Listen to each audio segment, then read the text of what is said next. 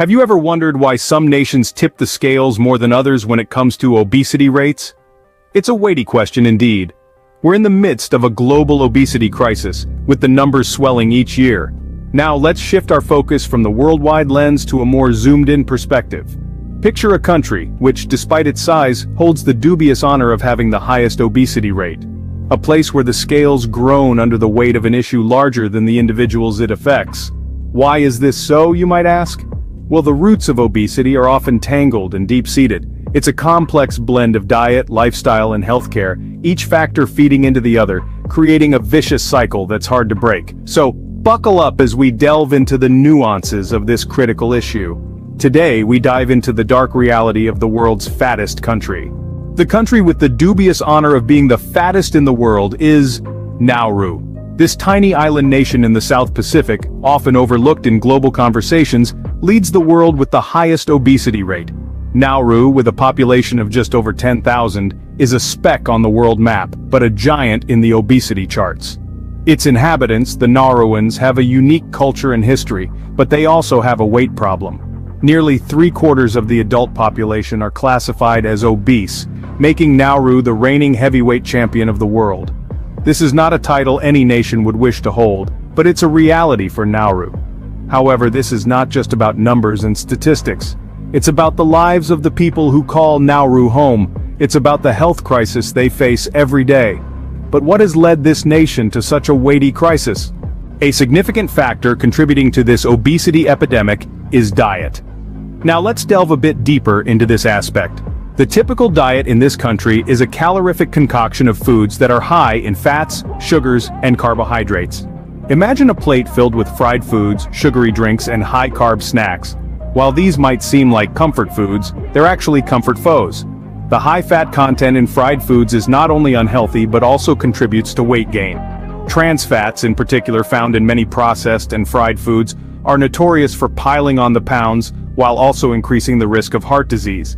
Then there's sugar, a sweet enemy in disguise. Many of us have a sweet tooth, but the reality is, consuming high amounts of sugar leads to a surge in insulin levels, causing the body to store more fat. Not to mention, it's often hidden in countless processed foods from bread to pasta sauces, making it all too easy to consume more than we realize. Carbohydrates, especially the refined kind, are another major player in this diet dilemma.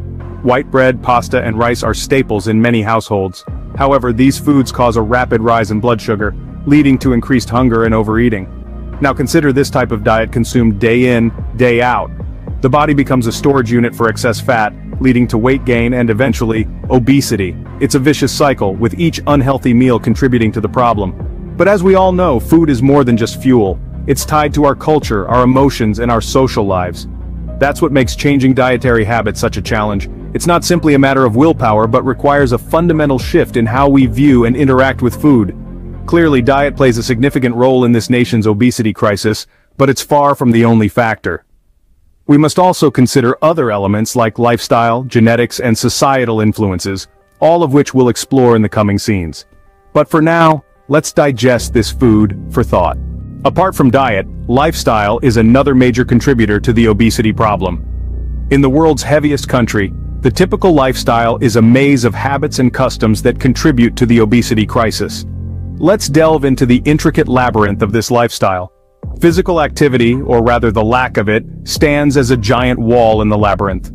With the advent of technological conveniences and a culture that increasingly values comfort and convenience, the necessity for physical exertion has dwindled. Walking is replaced by driving, stairs by elevators, and playgrounds by video games. This lack of physical activity leads to a sedentary lifestyle, another significant factor in the obesity equation.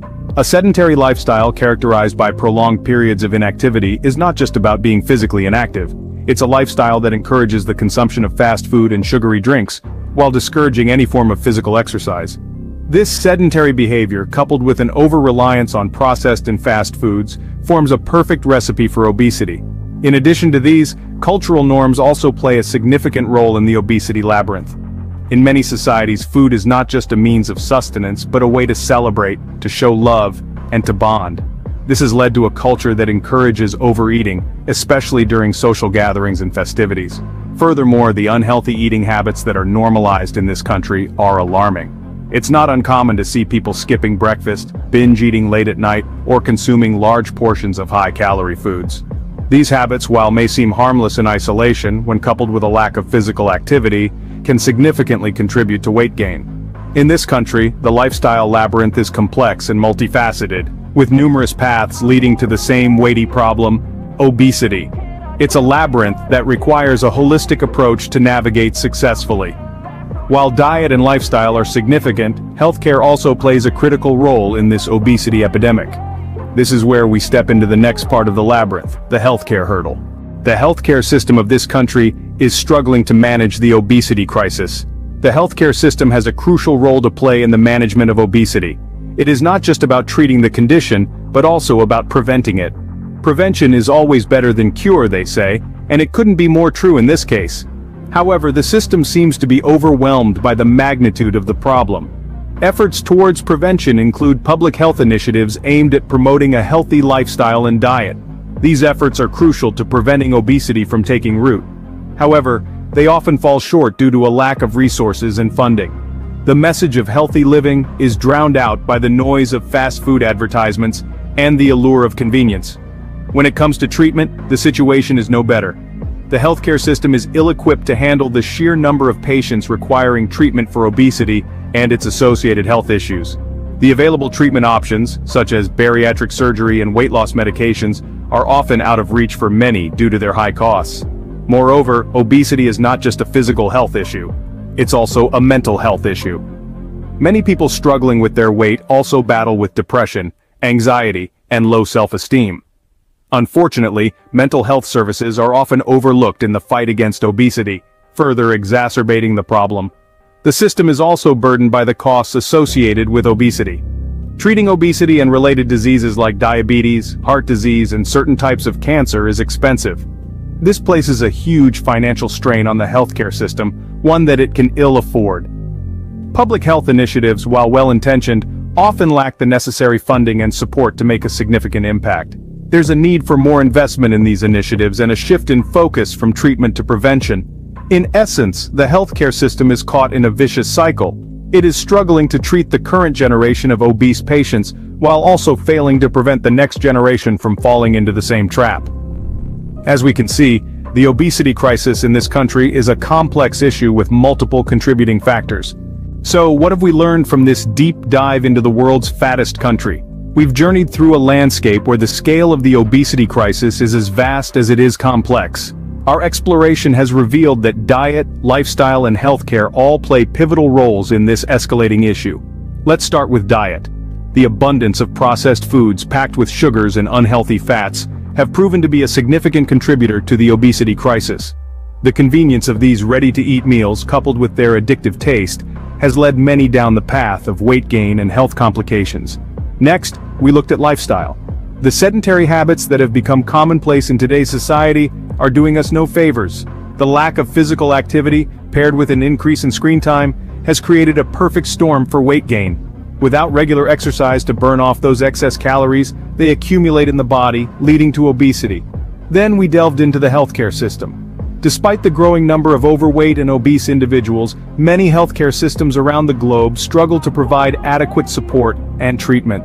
This deficiency in healthcare not only perpetuates the problem but also makes it increasingly difficult for those affected to seek help and initiate change.